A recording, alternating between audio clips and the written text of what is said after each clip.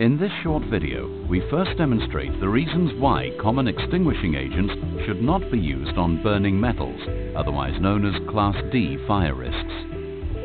Typically, metals burn without much flame or smoke, but produce intense heat. In the following examples, 100 grams of magnesium swarf has been set alight. Water reacts violently with the magnesium, causing the pile of burning metal to erupt. The force of the water jet scatters pieces of burning metal, causing the fire to spread.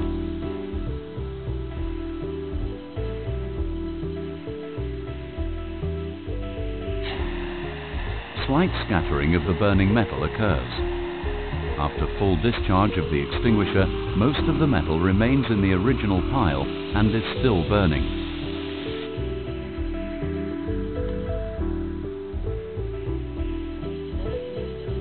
As the foam hits the burning metal, the fire intensifies. Some scattering of burning metal occurs due to the reaction with the foam and the force of the spray. The metal still continues to burn, and with the intense heat, the foam blanket is burnt back and destroyed.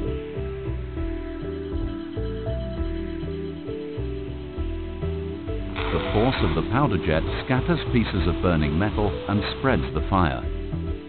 The ABC dry powder has no effect at all, as the metal is still burning.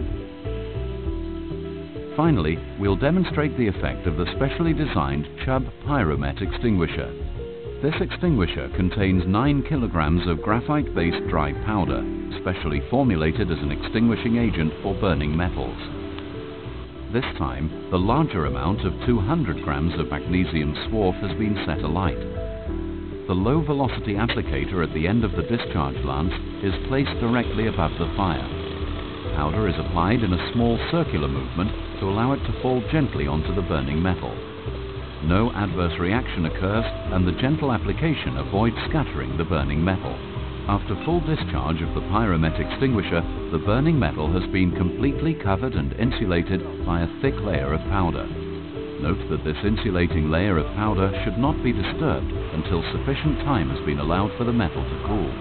As you can see, the heat from the fire has caused the powder and the burning material to cake. The Chubb Pyromet extinguisher, the highly effective answer to fires involving burning metals such as lithium, sodium, titanium, magnesium and aluminium when in a finely divided form such as powder, granules, small lumps or swarf.